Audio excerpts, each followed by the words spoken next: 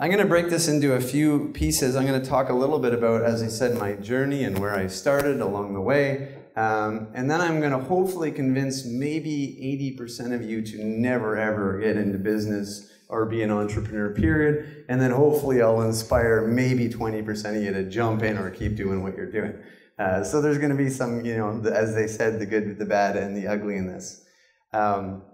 I do want to acknowledge my parents are here, Maureen and Dave Elgie, and my children, Lily and Brendan Elgie, who have all lived through all of this, of course, with me for a very long time. So I certainly appreciate them being in the room. And of course, these are the early years with my brother and I and my parents, and kind of the early beginning. So both of my parents are entrepreneurs. They've been involved in real estate and property management, but many other businesses along the way in my life, from running fudge companies to helicopter tours to video rental companies, you name it. So I was born and raised in an entrepreneurial environment, and that's really what I always knew. I was also a bit of a nerd, admittedly. That's me there. And I did go to band camp multiple years in a row. I played a lot of instruments, and yeah, I was in band camp. So when I was young, because my parents were in business, Dad took a really early interest in technology. And so I always felt, and to this day, very privileged to have been brought up in an environment where, I think in his university courses, this is punch card time, right, with computers. But, he was a real early adopter of computers and was right into it. And so I was always exposed to that at home from very, very young age. And so while all my friends were playing with Commodore 64s, for those of you who remember what that even means, with like cool graphics and cool video games, this is what I was brought up on. And this is a TRS-80 Model 1 that bought at Radio Shack. That cassette player on the side is actually not for music, but that's where we stored our data at the time when we were writing programs. These things did not play games at all. But this is where I started to learn about computers and tech at a very early age. In fact, one of my best, presents ever, I thought, in those days was this thing. Does anyone know what this thing is? Can anyone put up their hands? Well, one, that's it. So everyone knows what a modem is, because in the early days of internet, we used modems. But before the internet even existed, you could still go online and you could do things like get on bulletin boards or whatnot. And so this is what's called an acoustic coupler. And this was a 300 baud modem. And so you would take your landline phone, you would put it over those couplings, and you would dial a phone number, you would get a handshake signal at the other end. Everyone remembers that modem handshake noise, right? And then you would be connected to online. But online wasn't anything like it is today. It was like you could do some very basic things, look up some information, and eventually you could start to send messages with it.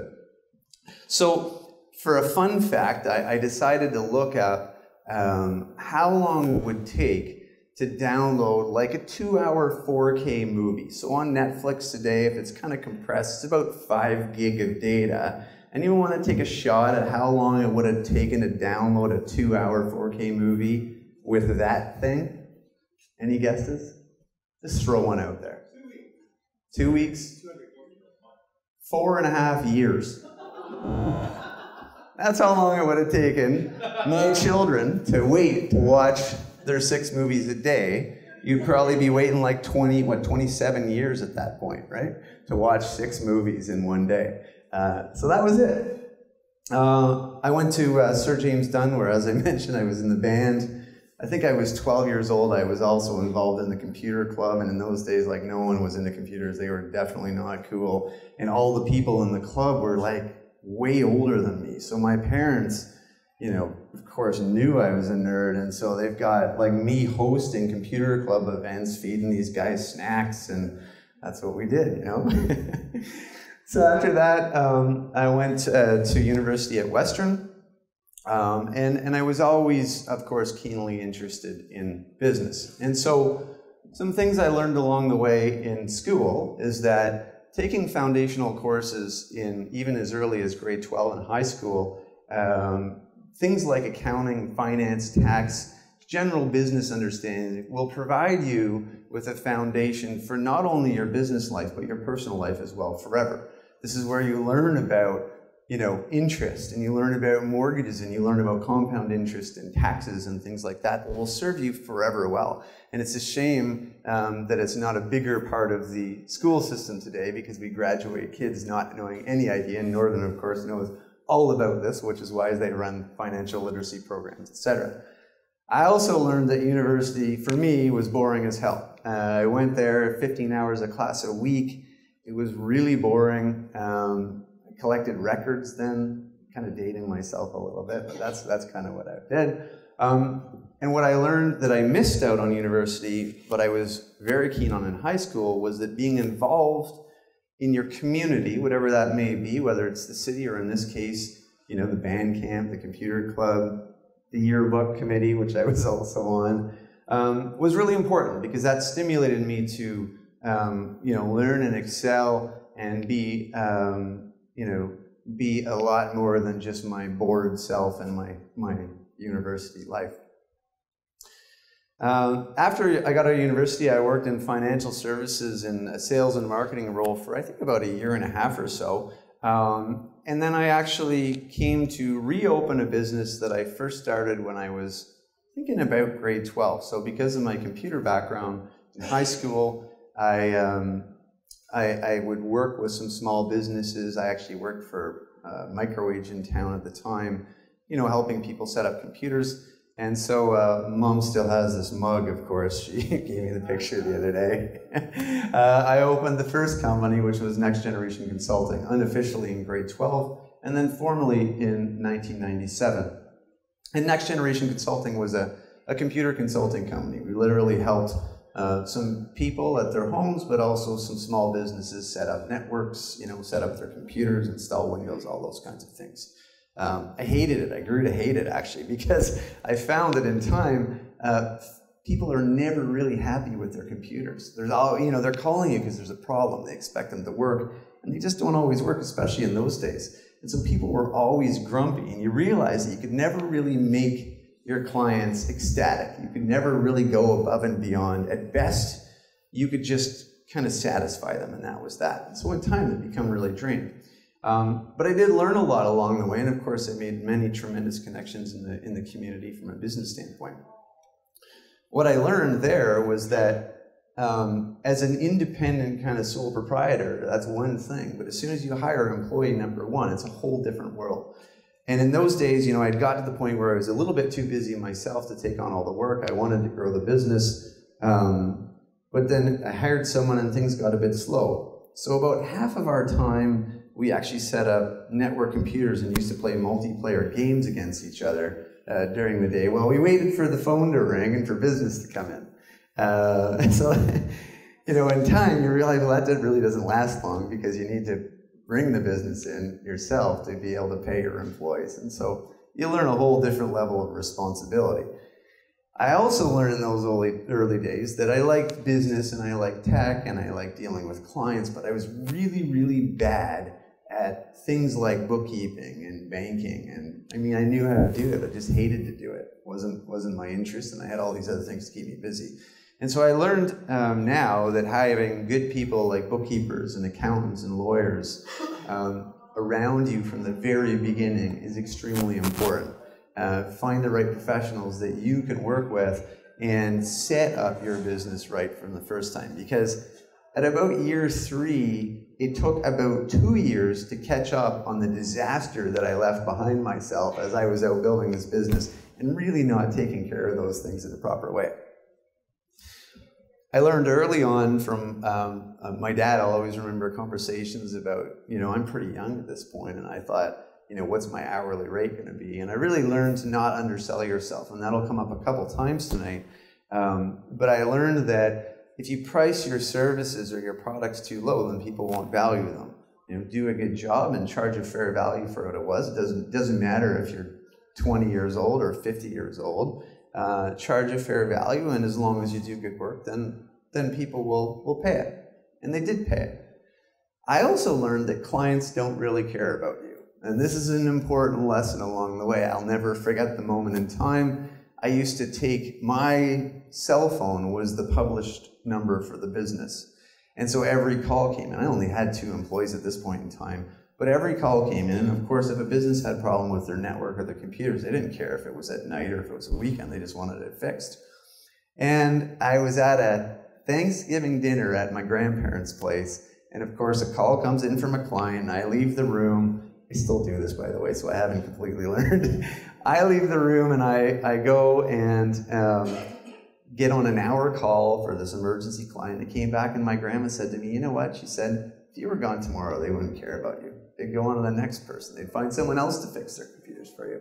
And it always really stuck with me. Not that you should not have great relationships with your clients, but that you shouldn't build your business up on the belief that clients really care about you as an individual, and you should take care of yourself while doing your best to service clients.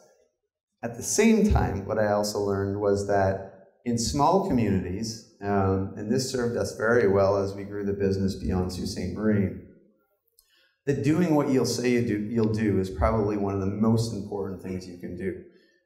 At the end of the day, your business reputation in terms of delivery is critical. And in a small market, if you don't deliver on your promises, everyone knows it. And so later on, as we get into the story of Lucidia, we learned that as we entered larger markets like Toronto and started dealing with big clients, we would work our asses off to make sure that we delivered things on specification and on time. And because they were coming from markets in Toronto where there was hundreds of ad agencies, which we became at that point in time, we realized that that was a real differentiator from us. That kind of small town integrity, discipline to deliver on what we say really became critical over the years. So while this little 3-person computer consulting company is rolling along, I was working with another partner business called Internet Media. Internet Media was in the early days of the web, developing websites, and they were selling internet services, things like that. And we had a great relationship. I actually tried to get into that business, realized I knew nothing about it, and gave up and started referring it all to them. And they were referring me the IT work that we were interested in.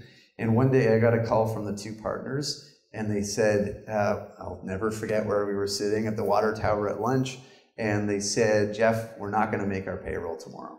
Got 10 staff, and we can't make payroll, and we know that you have a lot of common clients, and we know you're interested in the business, and what can you do?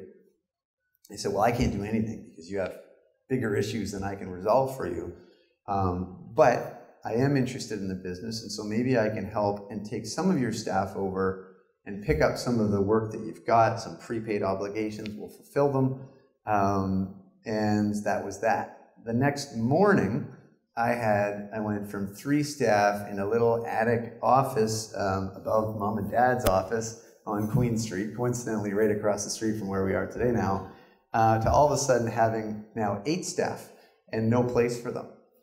And so the first couple of days were throwing them in the back of my Dodge Intrepid car at the time and driving them up to Staples and saying, look, I'm busy. You guys got to pick out furniture because you need a place to sit, and we got to find office space right away. And so we did that within the first couple of days. And then we went on to Dell and ordered some computers up. And they said, look, I got to go do work for clients on the consulting side. Why don't you guys come up with a name for this business that we're starting that I don't really know anything about? And so that was the beginning of Lucidia. The staff of 5 sat around on the floor with no computers and just sketchbooks and started coming up with ideas for names, and they came up with Lucidia. So Lucidia started as this 5-person digital agency, and over the years, up until I sold it to partners in the business, it became about a 30-person, it kind of floated around that 20 to 30-person range, integrated marketing communications agency that did work all over Northern Ontario and actually well beyond that as well. So now we weren't just building websites, we were doing full-service marketing communication services. And that really was the first kind of big business that I got involved in. So of course you learned some things along the way doing that as well.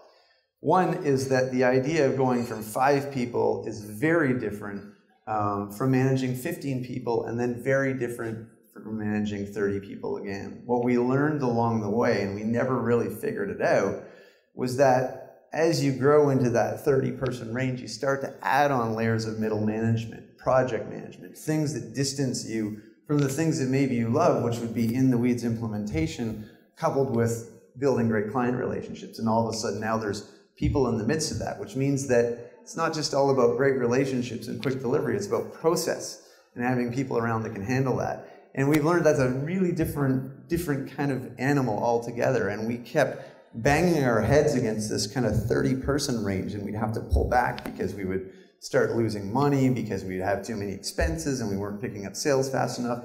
And so we really did that a lot along the way.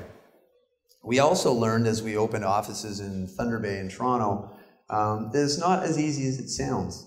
That the human side, the people management side of it can be extremely complicated. And in the case of Thunder Bay, that office eventually failed as we decided to then move our focus into Toronto. I also learned in the early days that great people are what make your business great. And, you know, we had incredible staff, people. My brother was one of them who started months after the agency and worked in it till the very end of when I sold it, and he still now works with me on many other projects. But we had some awesome people along the way. In fact, I have some former staff, Jason Collins, and I've got a business partner, Kevin Russell, and I don't know what we call you, Matt, but you're like a staff. You're a contractor, but you're staff, Matt Lajoie, in the audience. And you learn that having amazing people is night and day difference in running these businesses. And sometimes, even still today, you have to take that risk on investing in and bringing in great people who are hopefully smarter than you. And you got to get over that. We learned that too. You know, you learn what you're bad at. For me, that's a lot of things. And you learn to appreciate people that can complement the weaknesses you have and let them do their job and respect that they're going to do it better than you ever will. I also learned, though, and this isn't a universal truth by any means, but staff also don't really care about you. Meaning, you can overinvest yourself in staff, and I have done this many times in the past. But at the end of the day that you decide you might not write them a paycheck, they're not really your friends anymore. So be careful about, you know, what you think about your relationship with staff. I'm a big believer that people should be treated extremely fairly. They are your business, so you need to nurture them and make sure that they're happy. But just remember, you have a personal life outside of that, and they don't really care at the end of the day. We also learned in these days that we could do anything the Toronto firms could do. And we had an early account manager that we took a risk on, which was bringing someone in from a big Toronto digital agency, Teresa Martoon, who's now the executive director of the Hospital Foundation in the Sault here. But she had these big client relationships. She came back to the Sault because this was home for her, and we were kind of in her field. And she had a relationship with Fairmont Hotels and Resorts worldwide. And, you know, the client really liked her, which speaks to having great quality client relationships. And she thought, well, maybe we could pitch on a little bit of work for them. And so I'll never forget the day Teresa and Tony, who was our creative director, and I go into the, you know, boardrooms of the Fairmont Global Corporation at the Royal York in Toronto, so scared about pitching a client like this. And, you know, we went in and we were real. We said, we'll deliver it for this price on this time. They liked Teresa. They trusted her. They took a shot on us. We delivered that project. And to this day, Fairmont Worldwide, which has actually now been acquired by another company, was a major client of Lucidia's. We did massive amounts of work for them over almost a 15-year period of time. And because of that confidence that we built there, we started to seek out other Toronto clients. We did work for the Canadian PGA, we did work for Ontario Lottery, we did work for Ontario Tourism, we did work for credit unions like Northern Credit Union, right up to some of the largest credit unions in the country. And so we weren't afraid anymore because we knew that we had a team of people that was just as good as anyone you would find in Toronto, but we also had that small town mentality and that integrity to deliver on what we said when we said we would do it. And so for those of you in the room, I'll keep saying it through this presentation, but you're as good as the big firms and the staff in Toronto, and I would encourage you to get out there. We had some little fun things along the way. In the early days of the agency, we decided to also start brokering domain names, and so we ended up buying Mackinac.com and building a tourist destination around that, which is still a business that I own today. You know, what I learned there was think outside the box. Mackinac was a client. The people that owned it were private people who didn't really have any money to spend, and so we said, well, we can't do work for you for nothing, so why don't we just buy the site from you and we'll do it ourselves. And that's how Mackinac kind of came about. Once again, don't be afraid to get out of town. And once again, don't undersell yourself. We went in and took over that business and raised the rates by about 2,000% for the clients that had been involved with it the years before. But we gave them a much better product and service, and they all jumped on board. After selling the agency, about 6 months after, I started a company called DIG, which is the Digital Intelligence Group. This is still an active company that Kevin Russell is now the majority owner of, but I'm still involved as a shareholder. And it is a digital consulting company working with clients all over the country. Kevin is like well, not a world traveler, domestic traveler now, flying all over Western Canada, throws a little bit of skiing in here and there, but doing a lot of work in helping clients kind of optimize their online presence, search, social, campaigns and things like that. I think what I learned here was bring great staff closer. You know, Kevin is an entrepreneur himself, very much. He'll be up here doing a talk probably next year. Good tip, Nevin. You know, as Kevin became a shareholder of the business, you learned that, you know, trusting him and bringing him closer into it was key. I don't think, because I got busy with Village Media, which you'll hear about in a minute, I don't think that DIG would exist today if Kevin hadn't come on board and hadn't have invested himself as a partner and shareholder in that business as well. We also learned to specialize. At the agency, we tried to be many things to many people, and DIG was about, hey, what are the things that we like to do and what are the things that we're great at versus, you know, just things that we think we can make money on, and that's that. So we did that. We also kept getting out of town. Keep talking about this, but it's key to all of these businesses in that, you know, the Sioux is a great place to live, raise a family, great place to run a business, but you'll always hit a cap in this market. And so we learned quickly that you've got to also look out of town. And I also learned to fire clients. This is also a great learning along the way. And I remember the first time I did it, it was a Lucidia client. And, you know, some clients you just can't please. It doesn't matter what you do. Or maybe just it's a personality conflict, or maybe you did a bad job for them, I don't know. But I remember when I fired my first client, and it wasn't rude, it wasn't, you know, yelling at them. It was just like, you know, I'm really sorry. I just don't think this is a good relationship for us to be in. And, you know, let's help you find someone else to do your work. Well, the business took off after that, because what you learn about bad clients is that they bring you down, they bring your staff down, they suck the life out of you, and they generally hate paying. So fire your clients. Do it. If for those of you that run businesses here today, I want you to all think of that one client that keeps you up at night, is never happy, and go tomorrow and fire them. Be polite. Don't never be rude. Don't burn bridges. Just find a super nice way to say, hey, you know what? I don't think this is working out for both of us. Now, I had some stories along the way. You'll think, oh, look at all these successes you've had. Well, there was many non-successes, or things that were kind of successful but then petered out. For a while, I thought it would be cool to own a travel agency because we really like the tourism business. Knew nothing about the travel agency business, started that up.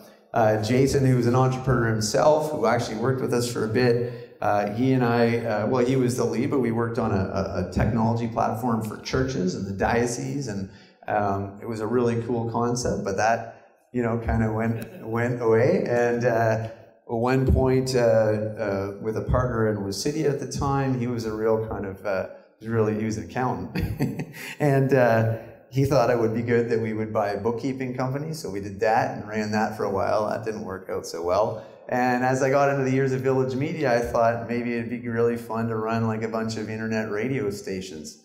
and that was called VM Radio, and that was a great concept, but that all didn't work out either. So I don't want to sit up here telling you that everything we've done has worked out well. There's been lots of mistakes along the way, which you of course always learn from. So that takes me to today and to Village Media, which formerly the corporation Village Media was established in 2013. It actually dates way back to about the year 2000 as a company called SueCoupons.com that a man by the name of Dick Pepolo had conceptualized, and he had come to my dad and another group of investors in town with this idea to build a site to sell coupons to local retailers online. And so this was kind of happening around the time that I was running the IT company, but then starting to get into the web business. But I really wasn't, we didn't know a lot about this, and this was something that was kind of a little bit connected to it, but not aggressively. Well, the coupon business, like all businesses, when you start them out, wasn't quite what you think it's going to be. And so that business over a couple of years actually morphed into what, of course, now is known as Sault Today. Everyone heard of Sault Today here? Anyone not heard of Sault Today here? I think we've all heard of Sault Today. And that group of investors and that group then launched a sister site in North Bay called Bay Today in 2003. And those sites did something that to this day has only been replicated in one other place in Canada, and that's a company out west. And that was they built a massive, massive digital audience for local media. Sault Today is still regarded as a pioneer in the early days of digital local publishing, and is still one of the largest sites by capita, per capita in the entire country, and probably through most of the US as far as I can see it. When I found the company out west and called them up to hear about their numbers, it was like finding life on another planet. It's like we didn't think this was possible, but here's another person out there like it. So those companies ran while I was running Lucidia. We had a minority shareholder interest in them. We did some work for Sault Today and Bay Today. We did the development work. We did some creative work for them. We were involved kind of on the sidelines a bit. And then in 2013, after the agency sold and DIG was started, I started doing some consulting for Sault Today, and really found myself fascinated with the business and the potential for it. And so approached the shareholders and we did some restructuring work, and I took over as the CEO in 2013.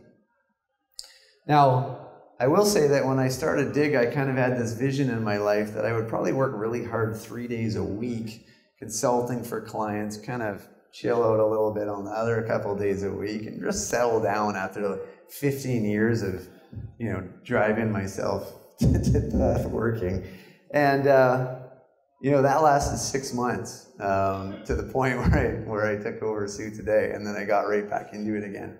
But then the story really began, and Village Media is a tremendously exciting company. It's been quite the ride. We kind of started slow into this business, figuring it out, making sure we had the right people on board. We amalgamated Bay Today. We took over our local competitor, Local 2 in the Sault. We integrated their teams. The next year we launched Timmins, only because a guy in Timmins owned the site, and it was a hobby site for him, and he approached us, and we thought, well, we should probably do this even though we're not ready for it, which we weren't. We also went to Sudbury, where we had Northern Life, which is a community newspaper, and I had got to know the owner of that through other businesses through the years, and we said, look, this is what we're doing, and we really want to grow this business across the north, and as a courtesy, we just want to let you know that we're probably going to come and compete with you. And they came to the Sault the next day, I think, and said, learned about what we were doing and said, well, we don't want to compete with you, we want to partner with you. And so they actually became the first partner media company that we brought on board in the network. In 2015, we launched Barrie. We partnered with a Thunder Bay company called Dougal Media. We partnered with Manitoulin Expositor. So at this point, we had pretty strong reach across Northern Ontario, but we were left with this really shitty 15-year-old technology platform that we, in fact, had kind of built ourselves along the way, but it had become Frankenstein, right? I mean, for those of you that remember Sault today in the days, you kind of know what it looked like. Well, it functioned, and it obviously drove a massive audience, but we knew we had work to do. So we were kind of doing that in behind the scenes. My brother is in fact the lead and basically the sole developer of what is now regarded as one of the best and fastest publishing platforms in the world. I'll talk a bit more about that in a while. So we launched Sault Today on that in January 2016. We launched Guelph in February. We launched Sudbury on a new site in April, a site in Halifax in May, a site in Thunder Bay in September, another regional business site that September. And in 2017, after we launched Guelph, I'll talk about that in a minute, all of a sudden Google starts talking about us. And not just Google Canada, but I remember seeing, just coincidentally, I came across an article, I think it was in the National Post, where a man named Richard Gingras, who's the Vice President of News for Google Worldwide, starts talking about, you know, Village Media in our newsroom of the future. And it was kind of crazy because I'd never even talked to Richard or Google before. I had no idea that they even knew about us. And so I'll talk about what happened with that in a minute. But we carried on. We launched Elliott Lake, and then we created our first partnership agreement with Rogers Media, which is the big Rogers, you know, company that you would all know. We're launching Halifax. And in 2018, we got rolling again. We launched Aurelia in January, and I'm going to play a little clip on that in a minute. After they lost their daily newspaper that had been around for well over 100 years. We launched Collingwood in February, Ottawa in March with Rogers. Then we partnered with another media company out west called Glacier Media, launched Kamloops. We launched Bradford on our own in April, Kitchener with Rogers in June, Prince George with Glacier in September, Newmarket on our own in September as well. This January we launched Thorold. In February we launched Moose Jaw with Glacier Media. And just this month, we've brought on board a new partner in Great West Newspapers and launched St. Albert Today. So it's been a little bit quiet. Today, Village Media is now an ever-expanding network of local news sites across Canada. We are regarded as a pioneer in digital media. We now have 21 sites across the country, 11 of which we own and operate, and 10 with partners. We work with some of the largest media companies in the country, Glacier Media, the Canadian Press, Rogers Media, and now just recently Great West Newspapers. We are on the board of the Canadian Journalism Foundation, on the board of the National News Media Council, and a member of News Media Canada, which we've had to fight for all along the way against the big newspaper companies to get our position in the publishing industry as a digital-only publisher. I'll always remember, you know, along the way through the businesses, you're doing business in small community, you win awards, and so there's a whole bunch of awards that have been won along the way. But I've never been much of one to hang my diploma on the wall or awards or any of that, so they sit in a box somewhere in a basement. But I'll always remember the day that I thought, you know what, we did it, we arrived. And it was the first day that we were on the front page of Report on Business with the Globe and Mail. And that is the only thing that sits framed in my office. It's just that one article, which I thought was the greatest thing ever, because I've always thought the Globe and Mail was a great publication. The Globe and Mail wrote about us because of our work in Guelph. The Guelph Mercury, which was the oldest standing daily newspaper in Canada, shut down, and we opened a site 8 days later with some of their staff effectively replacing the content that they were producing inside the community. And so I'll always remember that moment. But it was also, you know, kind of accelerated by shortly after, you know, me looking at the fact, hey, the vice president of news of Google in California is talking about us in the press. Maybe I should just try to write this guy. Like, he'll probably never write me back, right? But maybe I should just write him and say, hey, you know, thanks for talking about us. I really appreciate it. By the way, it'd be nice if we actually talked sometime. And Richard ended up writing me back almost immediately.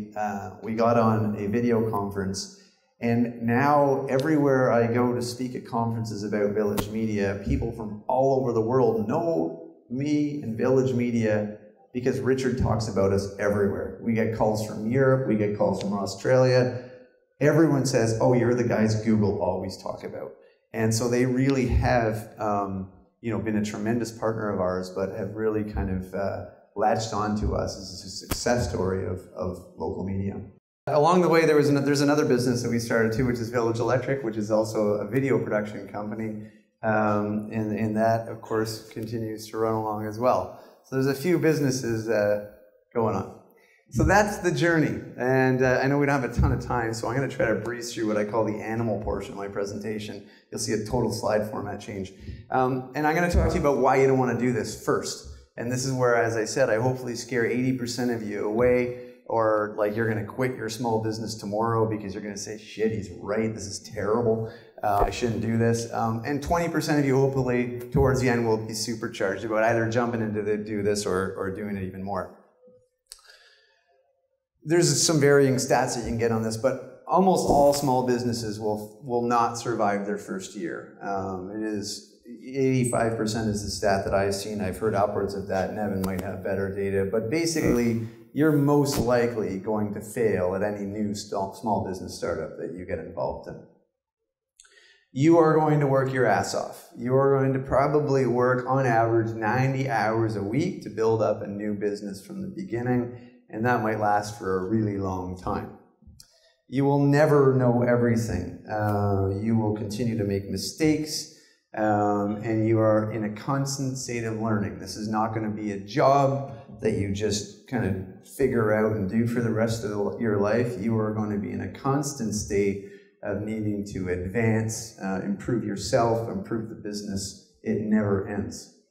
You're going to learn that it's lonely at the top for reasons I talked about earlier. You know, you can have great staff, you can have great clients, but it isn't all about great personal relationships. Sometimes you have to make tough decisions, and sometimes you're very alone when you do that. My favorite thing when people come up to me is like, oh, it must be great to be your own boss. Like, no, fuck off. It's not great to be your own boss. Like, I got 100 bosses. I've got all my staff are my bosses because they tell me what to do and they bug me all day long. And all my clients are actually my real bosses because I work for all of them. So I'm not my own boss. I got way more bosses than anyone does in the company. You will have sleepless nights. Last night was a good one for me, not because of this. I don't get too worried about this stuff anymore, but because I got a lot of stuff going on in the business. So I slept about 3 hours last night, which really sucks. And you're going to have a lot of those, and I still keep having those. And there's really something to be said about the psychological cost of entrepreneurship. And there's actually a great new study that's come out about that. And it talks about much higher incidences of anxiety, depression, mania, you name it, in entrepreneurs in particular compared to anyone generally that might be working in the business. And you will experience this. And because of that stress and that pressure and that workload, there are times where you lose sight of yourself. There's no question along the way for me. There has been great personal sacrifice and cost to me in for a million reasons, but a lot of it stems from work and stress that builds up and can ruin people over time. So maybe you want to leave now. You're done. You're out. If anyone wants to leave the presentation because they're out of this whole concept of starting a small business, I totally understand. So if you're going to stick in, then a bit of advice. Give it a try. It kind of goes with the next one. Don't let people tell you you're crazy. Along the way, many people, including amazing trusted mentors, have told me I'm nuts for doing things. And probably a lot of the times they've been right.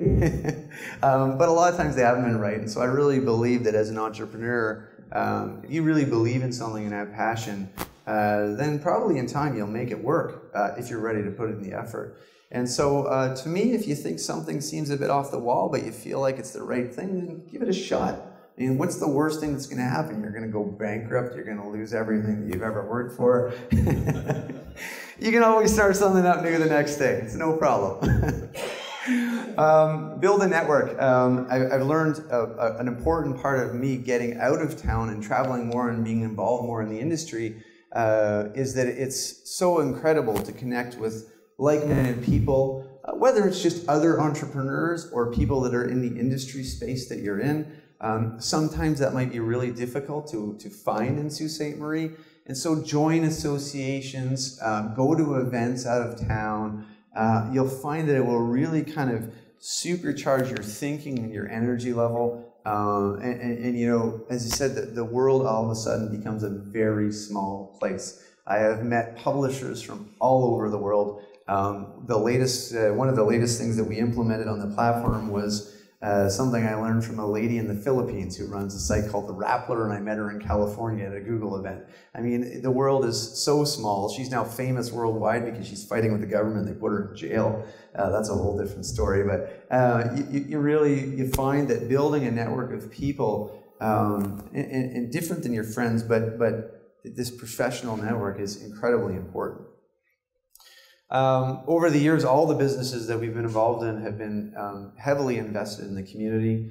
You know, I think community, which can be, you know, your local city, it could be your province, it could be your country, it could be your industry, deserves your time, your money, and your passion. I say passion because for those that know me, there are some times that I hate this city. And it comes out of me passionately because it comes out of frustration for wanting change and things to be better. But it's because it comes from a place of care. And you'll see all of our businesses get very involved in the cities that we're in. Think globally is also key. Outside of getting out of town to kind of the Torontos of the world, there's opportunity all over the planet.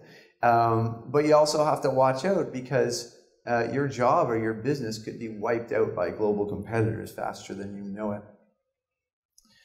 As I've said a number of times, bringing the right people onto the team is absolutely critical. To me, there's no business that's going to succeed without the right people involved, but you have to fire the wrong people, no matter how tough that is. And I've you know, often reflected on this because it's a terrible thing to do. There's nothing worse than firing someone. But what you learn is that it's almost your obligation as an owner to do that, because it's not just about you.